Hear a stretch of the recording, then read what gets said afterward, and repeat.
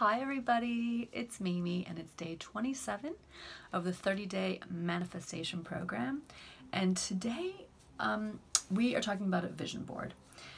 I don't know if any of you have created a vision board before, but it is an incredibly powerful way to not only start to identify specific aspects of what you're trying to create, but also it consolidates it into something that you can look at every day.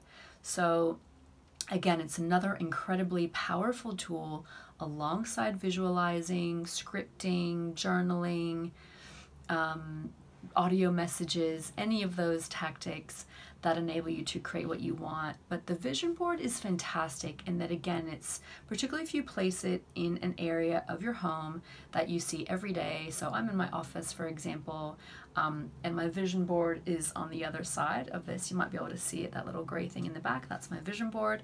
And I'm always adding to it, right? So there's kind of the core things that I'm creating, and then I might come across a word or a particular thing that might remind me of my vision, and therefore I add to it.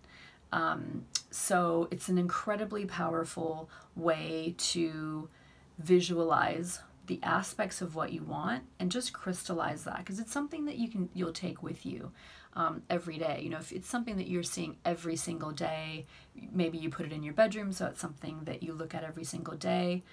I have affirmations in my bedroom, for example, so that I can see them every day. So if it's something that you're going to see every single day, it will start to be an incredibly powerful subliminal force in your life. So how to create a vision board? It's not rocket science. So for example, you can see behind me, I've just got basically a foam board from a local hardware store. You can get them from a craft store. It can be a piece of paper. The construction of it doesn't matter. It's designed to kind of be a creative project, and really the power is in the creating of it. There's incredible power once you've created it and you look at it every day, but there's also incredible power in the creation of the vision board, because, you know, if you go back to what you've written down about what you're trying to create and the specific aspects of it. So let's use a live example. Let's say you're trying to create a really financially abundant life, right? You want financial abundance. There's a whole range of ways that can translate into reality. That might translate into an incredible house of your dreams in a certain location. That might translate into multiple houses. It might translate into an amazing car. It might translate into an abundant bank account. It might translate into jewelry, clothing, whatever it is, whatever is the thing. You might translate into Lego pieces, who knows?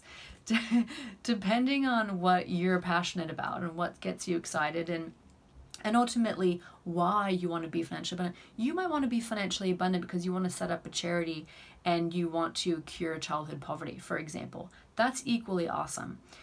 Whatever it is that creates the emotion about what you want is what you want to focus on for the vision board. It could be pictures, it could be words, it could be a combination of the two. I can't remember, there was someone that I saw on a particular show that, I want to say it's Oprah, someone that went on the Oprah show that showed their vision board. And there's certainly plenty of conscious creators that have created vision boards and have kept them. And they, you know, the vision board might have been an amazing house or a car.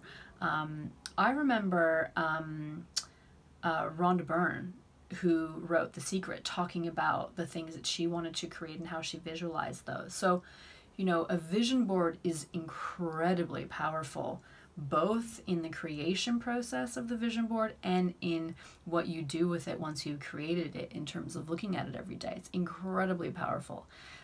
So how do you create a vision board? As I said, you just get some surface that you can paste or pin stuff on. So in my case, I pin stuff. And you can, or you could even do it digitally. So there's a number of platforms that you can do this in, or you can just do it in something like Word or PowerPoint. You collect all the pictures that embody what you want to create and or create the emotion of what you're trying to create. So if you're trying to create financial abundance, you can have a picture of somebody who is dressed well and living the lifestyle that you want to create, or is, you know, living the lifestyle that you want to create.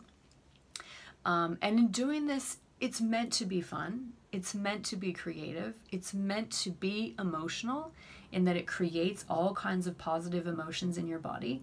And again, all of those things start to make your body believe, oh, this has happened. I'm financially abundant because look, I'm feeling all of these things connected to how I would feel if I had the lifestyle that I want, if I was financially abundant, if I could buy that house, that car, that whatever, set up that charity, set up that business that I want to create. And the more you repeat it, the more your body starts to believe it and create that electronic, energy-based pathway to what you want. I didn't mean electronic, I meant energy-based pathway. Yeah, it creates a channel for you to then connect with the energy of what you're trying to create, which, as we all know, is how we create, right? We have to create through a place of positive emotion that says we believe that we can have what we want, that says we feel we're worthy of it. And so creating a vision board is just a really fun, easy way to help evoke that emotion and help continually evoke that emotion over time. Because once you've created the vision board and you place it in a area of your home that you see regularly, you can relive that positive emotion over and over and over again until it manifests. So have fun with this. Do it with friends if you like. I've certainly done it with friends before. You know, we get a bunch of magazines and we're cutting things out. And it's interesting to see too, if you do it with friends, it's interesting to see the things that they choose. You know, it just goes to highlight that we all have our own dreams. We all have our own individual journey. We all have different things that we're trying to create, and that's okay. That's a positive thing. That's a beautiful thing. But doing it with friends can be fun. It can be even more creative, can be even more stimulating, and it can give you some other ideas of things that you might want to create in your life. So I hope you have fun with it. Create your vision board in whatever way is going to be the most productive for you. Make sure that you, if you create it digitally, that you print it out so that you can place it in an environment that you see on a regular basis, so that you start to, again, imprint those visuals and those emotions onto your mind and in your body so that you can create a channel to allow it in. So happy manifesting, and I look forward to seeing you in the next video. Bye.